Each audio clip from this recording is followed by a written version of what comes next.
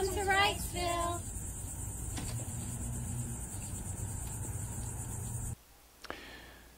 Greetings in the name of our Lord and Savior Jesus Christ, and welcome to the weekly online video worship service for the Wrightsville United Methodist Church in Wrightsville Beach, North Carolina. And we're so glad that you're joining us today for this video worship service. We hope and pray that it will be a blessing to you and also an encouragement in your spiritual life. Speaking of encouragement in your spiritual life, I have a few announcements, and the first one speaks directly to that point, and that is that we have coming up toward the end of this month a new member class. Now that's going to be on Saturday morning, August 28th, from 9 a.m. until 12 noon. Right now we're planning to offer it in person and on Zoom. And if necessary, we can go to all Zoom, but right now we're planning to offer it both ways.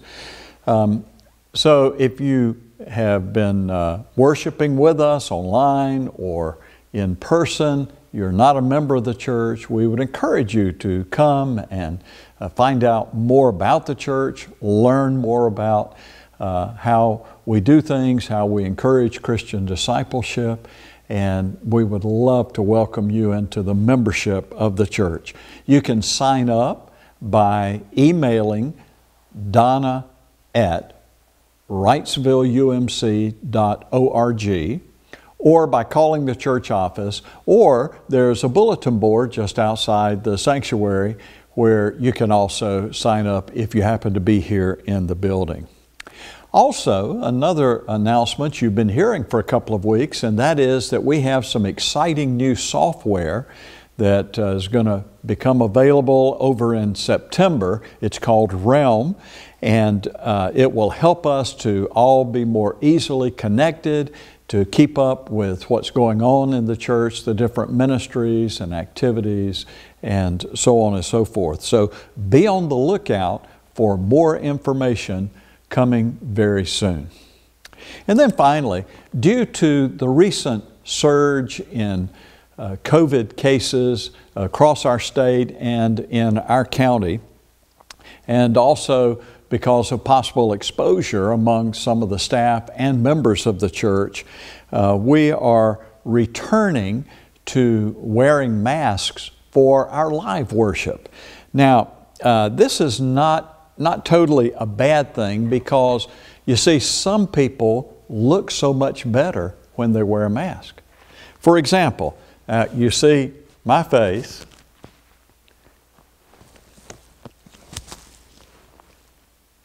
Which way do I look better? Right, covered with a mask. So this is for us just a basic love your neighbor, watching out and being careful to protect those most vulnerable amongst us. So we appreciate so much your cooperation in wearing masks when you come for live worship. And we're also, for the time being, we're going to discontinue congregational singing for the same purposes. But again, this actually has a benefit, because in the Bible, in Ephesians 5:19, the Scripture admonishes us to make melody to God in our hearts. So we can still do that even without singing out loud, even though we'll certainly miss the singing, and we hope to be able to return to that very soon. So those are our announcements for today. Once again, welcome to our worship service. May God bless you.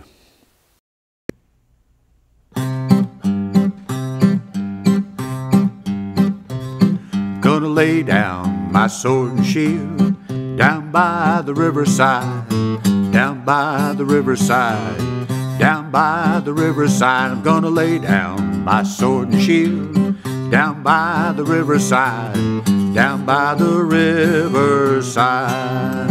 I ain't gonna study war no more. I ain't gonna study war no more. I ain't gonna study war no more. I ain't gonna gonna study war no more. I ain't gonna study war no more. I ain't gonna study war no more. I'm gonna walk with the Prince of Peace down by the riverside, down by the riverside, down by the riverside. I'm gonna walk with the Prince of Peace down by the riverside, down by the riverside. I ain't gonna study war no more. I ain't gonna study war no more. I ain't gonna study war no more.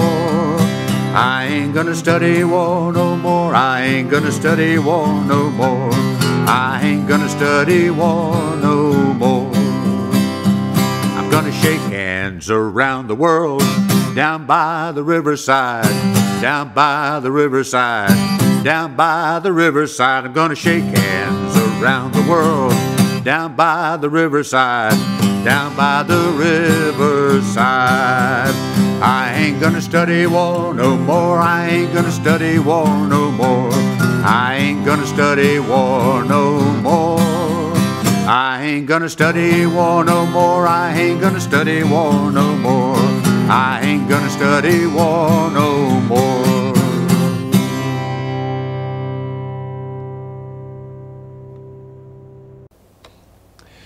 Join with me now for our opening prayer. Let us pray. Most merciful God, through Jesus Christ, you have set us free from slavery to sin, that we might become your children. Help us in this worship service to sing in our hearts of your loving grace with joy, to long for your grace in our prayers, and to be assured of your grace in the proclamation of your word. Through Jesus Christ our Lord we pray. Amen.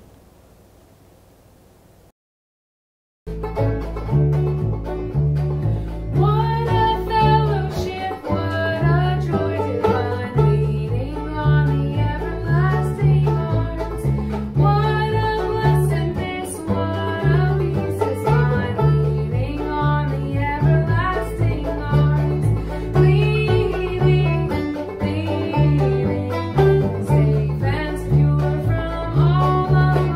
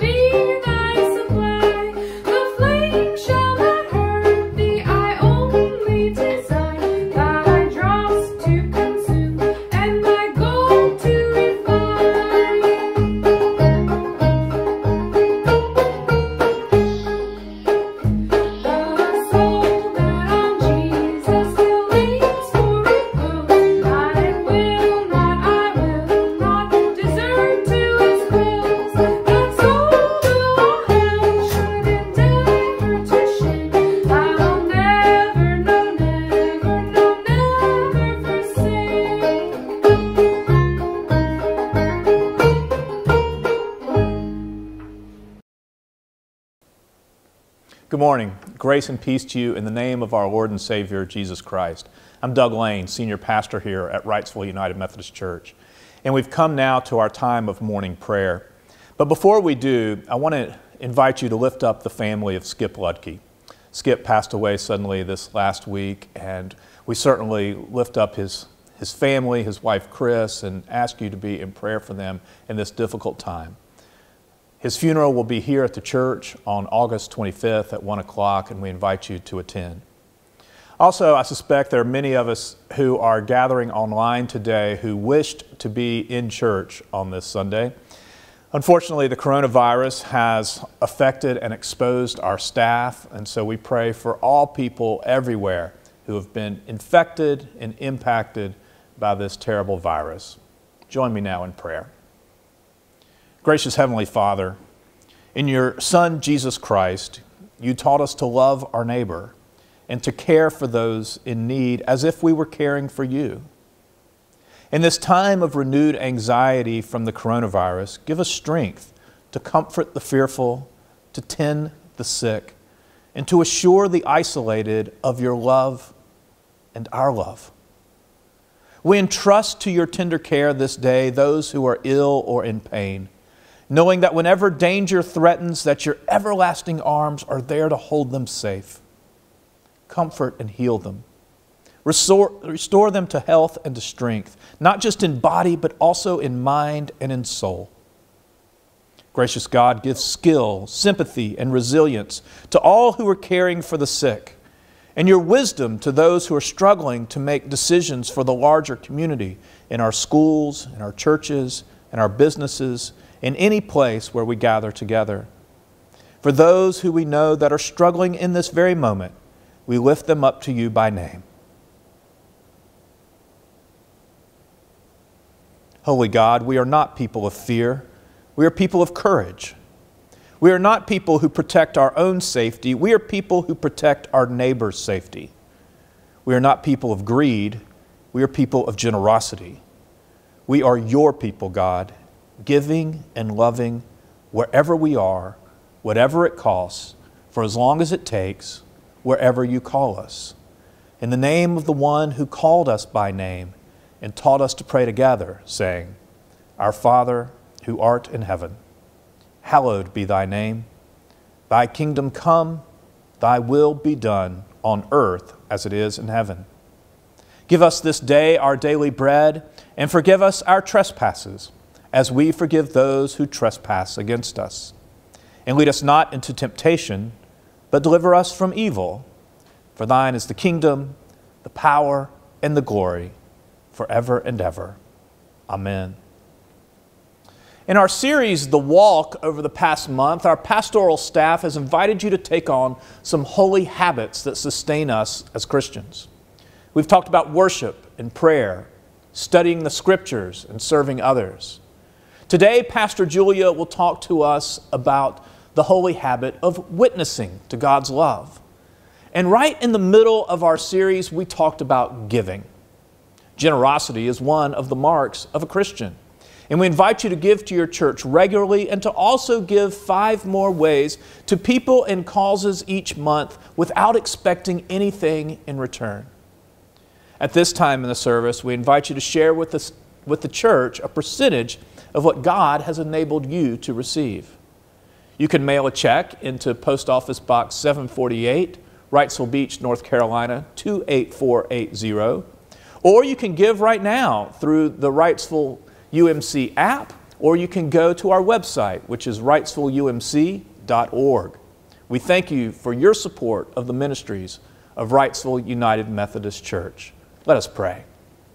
Everlasting Father, thank you that you are the light of the world, guiding our steps on your path. Your word says that the earth is yours and everything in it. The world and all its people belong to you. We recognize that everything we have belongs to you. We acknowledge our very lives belong to you. We now offer back to you a portion of what you have given us. May you prepare our journey. May your Son guide our steps. And may the Holy Spirit watch over us on every path we take. Through Jesus Christ our Lord. Amen.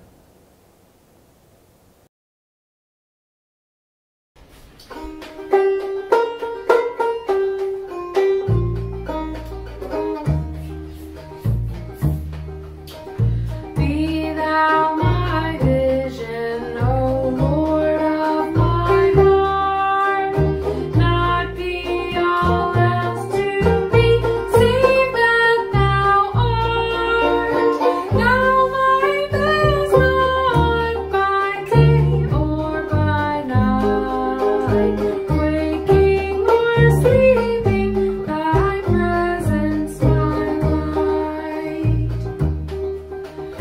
Be thou my wisdom, and thou my true word. I am with thee, and thou with me, Lord.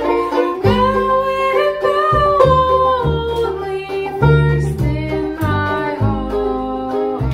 Great God of heaven, my treasure thou art. Great God of heaven, my victory won. May I reach heaven's joys, O bright heaven's sun. Lord of my own heart, whatever befall, still be my vision, O ruler of all.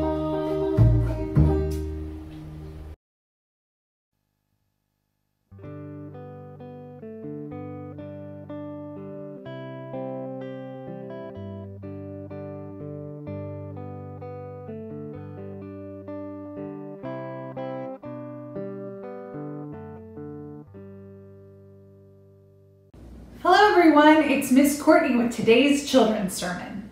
So I've got a word for you. It's kind of a big word and I don't feel like we hear it often. The word is ambassador. Can you say that? Ambassador.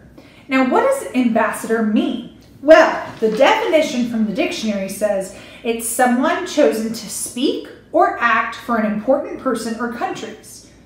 So we have ambassadors from our country that go and they're an ambassador to France or Spain or other countries in the world, and their job is to represent us, our entire country of the United States of America, to those other countries. So they're like a representative to show how wonderful the United States are.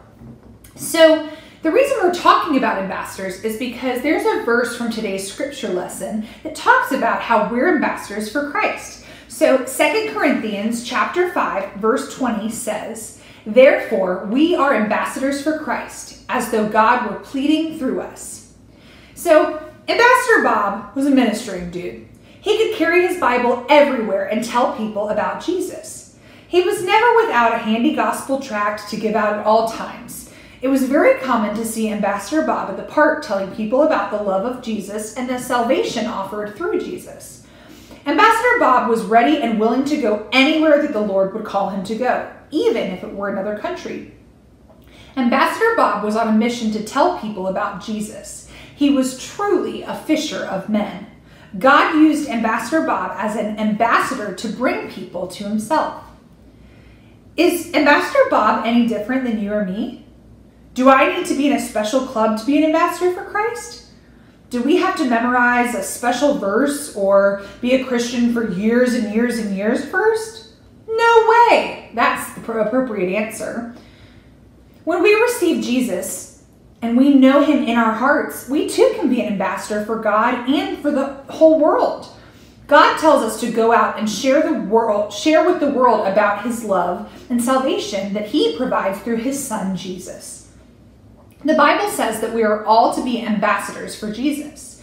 An ambassador has the job of representing one country to another. The United States has ambassadors living in other countries, and their job is to represent our country to the people in those other countries.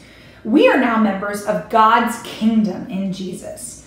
So it's our job to represent God's kingdom as ambassadors to the people of the world. We represent Jesus and his heart towards the world. So we need to do a good job of representing him. What a great privilege it is to be heaven's ambassadors to the rest of the world. So you can be Ambassador Billy, Ambassador Jennifer, or Ambassador Bob. You can be ambassador whoever you are. So as you move forward this week, everyone, I challenge you to think about how you can be an ambassador for Christ. How can you show God's love and what it means to know Jesus to other people? Can you lend a helping hand to a neighbor or someone in need? Can you be a friend to someone who might be new or lonely? Can you give somebody a hug or a high five or just wave hello in the grocery store or at the playground? There are so many ways to show God's love to all the people around the world. So I challenge you to be an ambassador for Christ.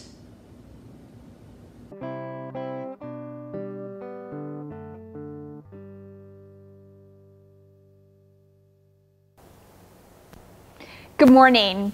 My name is Pastor Julia, and I am one of the associate pastors here.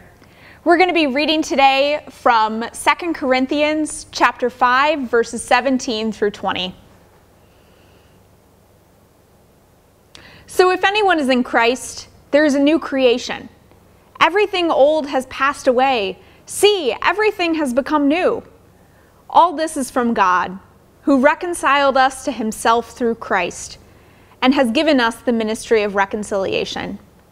That is, in Christ, God was reconciling the world to himself, not counting their trespasses against them, and entrusting the message of reconciliation to us. So we are ambassadors for Christ, since God is making his appeal through us. We entreat you, on behalf of Christ, be reconciled to God. This is the word of God for us, the people of God. Thanks be to God. Would you pray with me?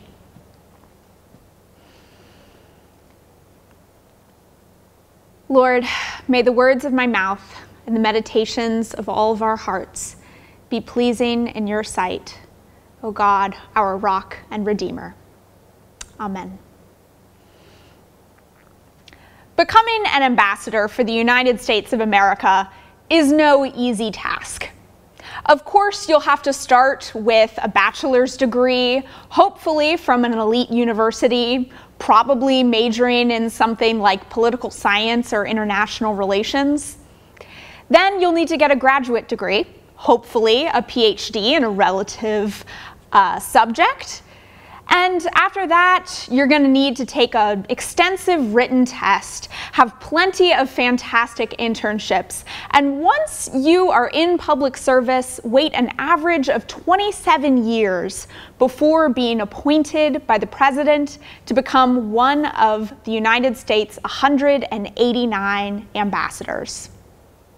Of course, it makes sense for ambassadors to have such strict guidelines for their training because it's an incredibly important role.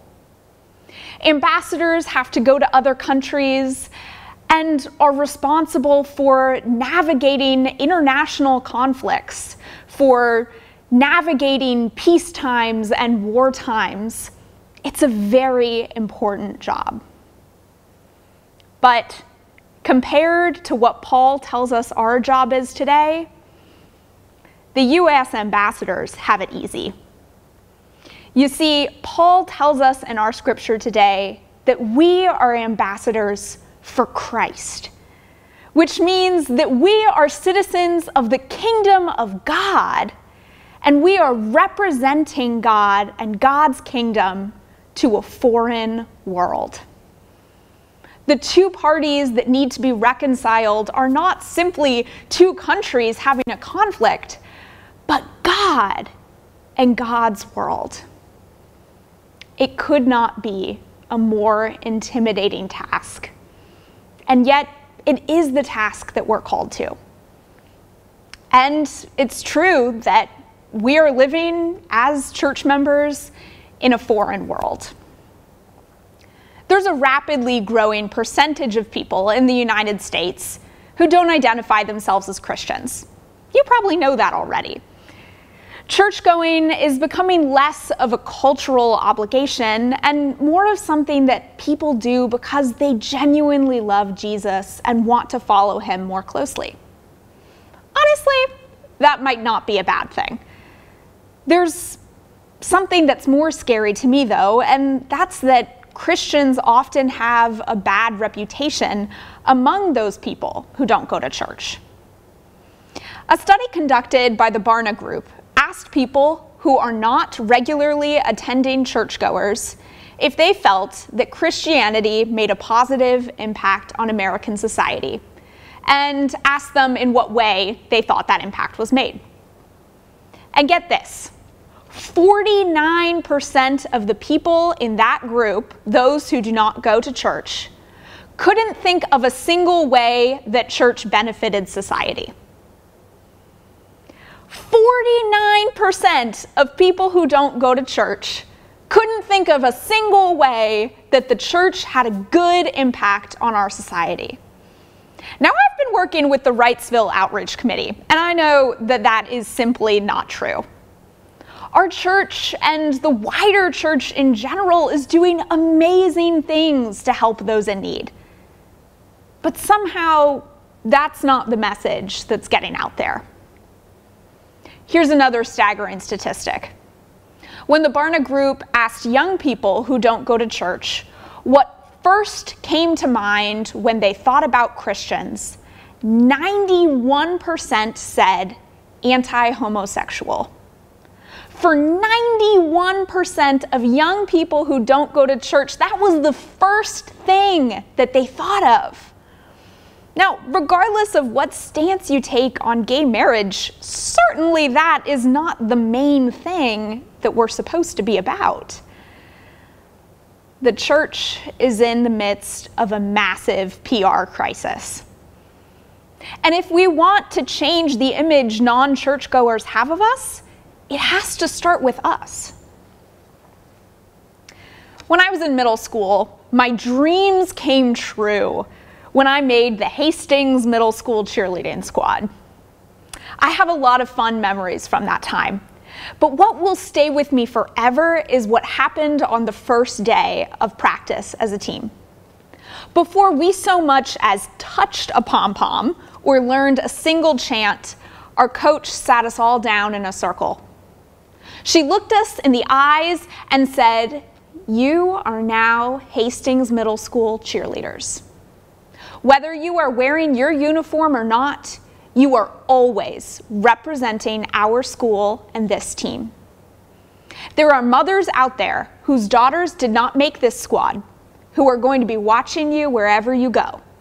Starbucks, the grocery store, the hallways, looking for a reason why you shouldn't have this spot. And there are little girls who are looking up to you, watching how you behave and copying you.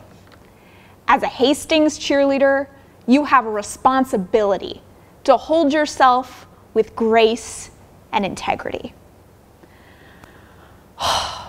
Man, I took that conversation incredibly seriously.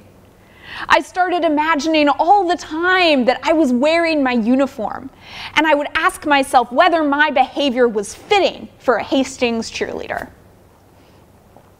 My role as a cheerleader mattered a lot to me, but my role as a Christian matters a whole lot more.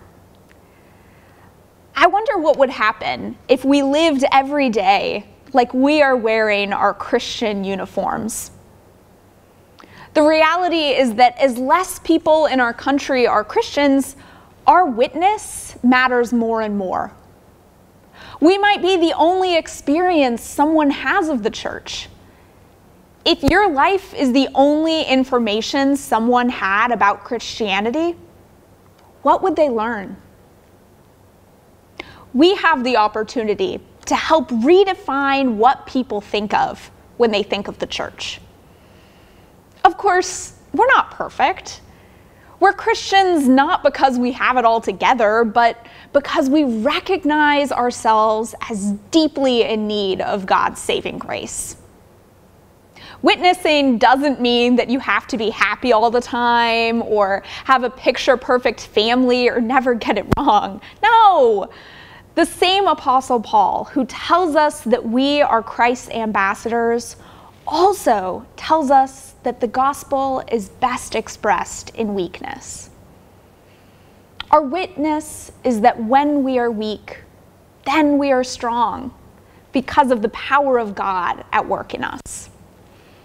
Our task is to live in a way that shares this grace with others. Living grace-filled lives of integrity is critical if we want to share the gospel. Our actions are absolutely essential. Maybe you've heard that popular quote, "Preach the gospel at all times. If necessary, use words." If you're anything like me, maybe you've used this nice quote as an excuse to never really talk about your faith. Of course, when you're a pastor, it's a little harder not to talk about faith since just about every small talk conversation includes, "So, what do you do?" There's no doubt that talking about faith can feel intimidating. After all, what if you say the wrong thing? What if someone asks you a question you can't answer? What if you offend someone? There's good reason to be a little nervous, because our faith is the most important thing in our lives. It can feel a lot easier just to try to do a lot of good works and hope that people will, sort of get the idea. But when we use actions only, we're missing out on a critical tool in our toolbox. If you've ever played charades, you know that it is in fact possible to communicate without words. The whole point of the game is the fun challenge of using your actions only instead of just saying whatever it is you're thinking of. But you also know it leads to a lot of misunderstandings. People don't always get that our actions mean what we mean for them to mean. Entire family game nights have been ruined because someone didn't understand that this meant bumblebee and not bird. Friends, we don't have to play gospel charades. It's not that we have to use words, it's that we get to use words. If using words to tell someone about faith feels overwhelming, here's something you can try. Pretend you're sharing your faith with a friend. What would you want to say? Try writing it down on paper, or maybe practice sharing with a friend or a family member.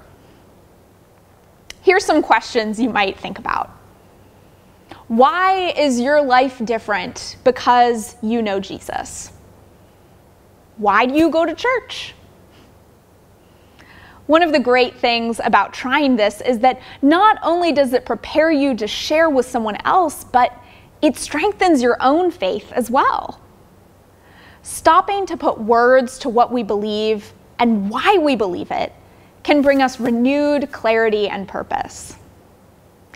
Getting to use our words to share our faith is a gift. And I promise you, when you build relationships of trust and integrity, God will show you the opportunities for words. All you have to do is open your mouth when God tells you that it's time. I know, because that's how it happened for me. When I was in high school, I was a passionate Christian, but I was not always the most sensitive or tactful. I had met Jesus, and I wanted everyone I met to know Jesus too. Well, right before my best friends and I left for college, we had one last get-together. I was talking to my friend Caitlin. Caitlin wasn't raised going to church, and as best I knew, she was agnostic. A few years earlier, she had come out as gay, and now she had a girlfriend she was crazy about. Well, this night, Caitlin started asking me about Christianity. It probably started because she knew I was going to a Christian school and that I wanted to be a pastor. At first, the conversation was mostly intellectual. Caitlin is curious and caring, so she was mainly asking about how I would become a pastor and what church was like. But then the conversation shifted. I could see the change in her face as this shifted from a head conversation to a heart conversation. She looked at me and she said, "Julia, do you believe God loves me?" The question stopped me in my tracks. As a prepared teen evangelist, I had felt ready to lay before Caitlin the orderly principles of the Christian faith and to ask her to believe them too. I was armed with apologetic skills to prove that the resurrection happened. I could quote the Romans Road backwards and forwards. But when we finally had a spiritual conversation, Caitlin didn't care about any of that. All she wanted to know was, does God love me? The reality is that because Caitlin didn't grow up around the church, her main experience of Christians was what she saw in pop culture and on the news. This conversation happened when the Westboro Baptist Church was often on TV, protesting and holding up signs that literally said, "God hates gay people." Now, Caitlin didn't ask me what I believed about being gay. She didn't ask me whether my church would marry a gay couple. And to be honest, at that time, I was wrestling a lot with those questions. But all she wanted to know was, "Julia, does God love me?" And I knew the answer to that question deep in my bones, without a doubt in my mind. Yes, of course God loves you. You are God's precious child. Jesus is crazy about you. Friends, our world is filled with Caitlins. People who only know about Christianity and the church what they see on the news, and it's not usually a very flattering picture. But Scripture tells us that we are Christ's ambassadors in the world. We have the opportunity to be the light in the world, to share the good news of Jesus and to invite people into discipleship. But in order to do that, we have to speak up. We have to be willing to take a risk and put words to the work that we're doing in our communities. We have to be ambassadors who leave the embassy and go out into the world. Through our study of the walk, we have been challenged to commit to practices that strengthen our Christian life. And we've been using our 5 fingers to remind us of these practices. This week, here's your new invitation. This year, share your faith with 5 people and use your words. I'm telling you, if you become willing and stay tuned in to God's voice, God will give you opportunities to share. And second, invite 5 people to come to church. This is actually a really cool time in the life of the church to invite new friends, because we have new ways to experience worship. If you're continuing to worship with us here on our online campus, why not invite a friend to watch too? Going to church for the first time in a while or the first time ever might feel a lot less intimidating if you can go in your pajamas. And inviting someone could be as simple as sharing the link to online worship on your Facebook page. Or what about getting a group together for a virtual watch party? Worshiping online is just as real as worshiping in person. So there's no reason why you can't witness to your faith and invite other people online as well. And if you've been worshiping in person, then the next time that we gather here in this space, I want you to take a look around. Look to your left and to your right and ask yourself, who's missing? Who isn't here that you want to see here? Maybe there's someone that you used to sit by that you haven't seen in a while. Why don't you give them a call or shoot them a text? Invite them to come back to church with you. Maybe even see if they want to go for lunch afterwards.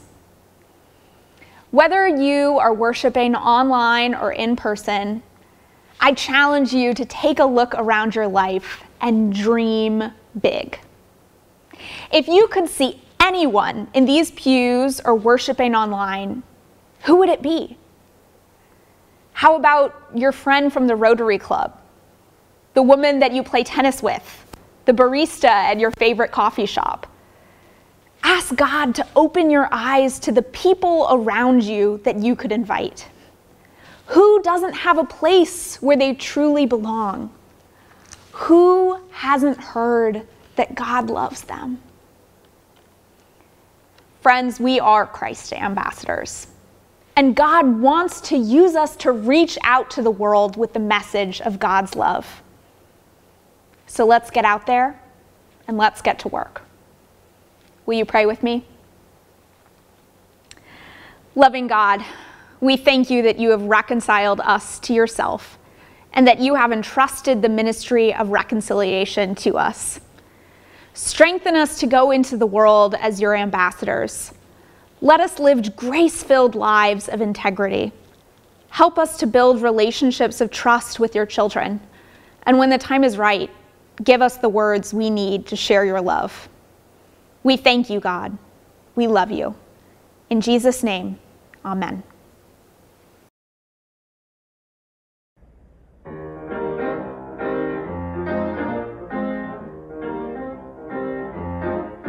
Well, he picked me up, he turned me around, he set my feet on higher ground.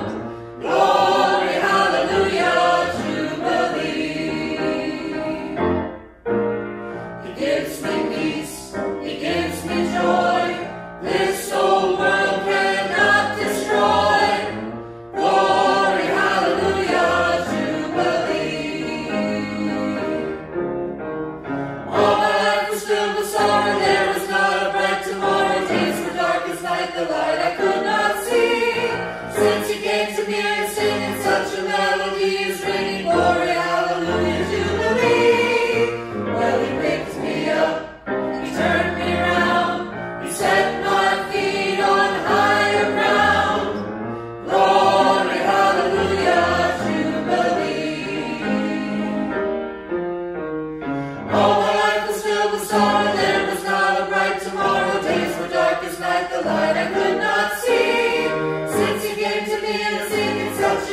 melody is ringing, glory, hallelujah, jubilee.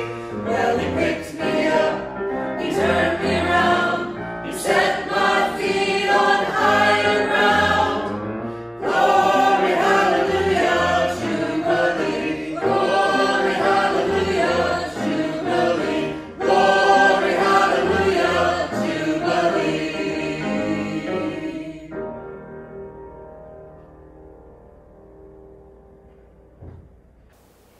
Okay, so you've received your assignment, your challenge for the topic of sharing.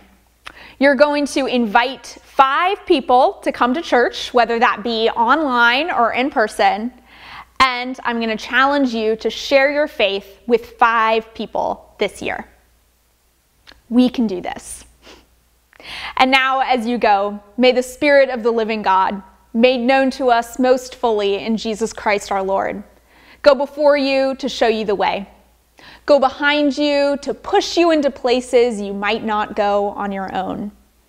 Go above you to watch over you and protect you.